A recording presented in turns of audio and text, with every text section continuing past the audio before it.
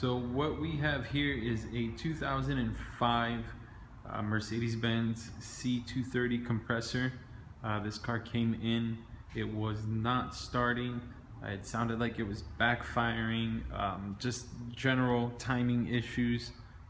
Customer did try to replace some ignition coils and spark plugs, but unfortunately the problem was a little bit deeper, and this is somewhat of a common issue on these models, on this Mercedes in particular. If you look here, we have the actual valve cover off of the car. Take a look at the timing chain.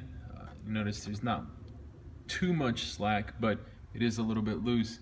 But the real problem lies right here. If you see this, you'll notice that compared to the other teeth, some of the teeth are worn down.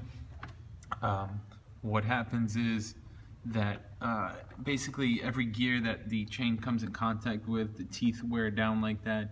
Eventually it does it enough to the point where the engine will jump time.